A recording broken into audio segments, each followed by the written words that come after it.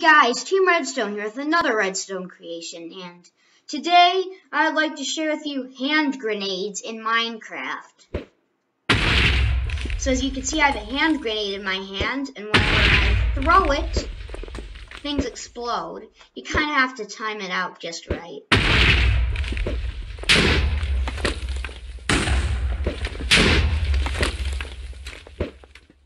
It doesn't quite always work because of the thing I come up with.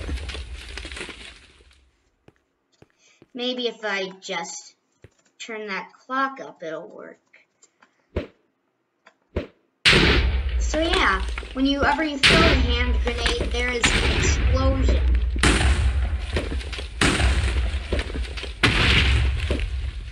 It is very fun to mess around with.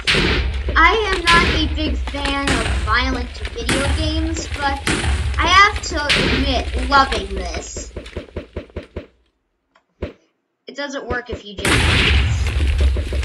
spew them around.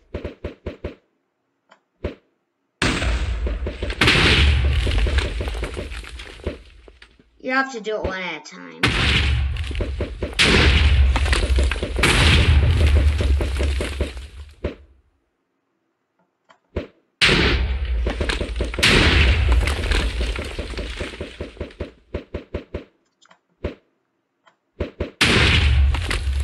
It's honestly really fun to just play around with this and have some fun. Like, I'm so not commentating, I'm just having so much fun playing with this thing. Now let's get to how it works. So I've made quite a mess here. It all works off of this basic redstone creation, which uses the execute command and the test for command. Now what it's doing here is it's testing to see if a snowball is in the air. And so as you can see here, if you summon snowball, there is your snowball. And even that blows up. So yeah, and then once that's done, we have a comparator, which then gets up to this command block using the new /execute command from 1.8. So what it's doing is it's taking a snowball, and it's summoning primed TNT right where the snowball is, and the fuse is 0, so it blows up immediately. So you might have been able to see the TNT there. So basically, around the time of impact, it's summoning some primed TNT with fuse of 0, and you just probably saw it there.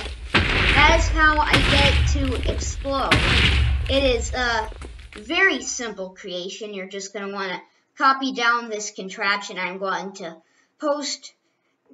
And you're going to want to take a look at these commands and get a look at them. I'm going to go fast, so you might have to pause the video. So yeah, just copy that into your world and get a snowball, which I have renamed hand grenade, and have fun blowing crap up. I hope Team Redstone sign off here, and I hope you enjoy.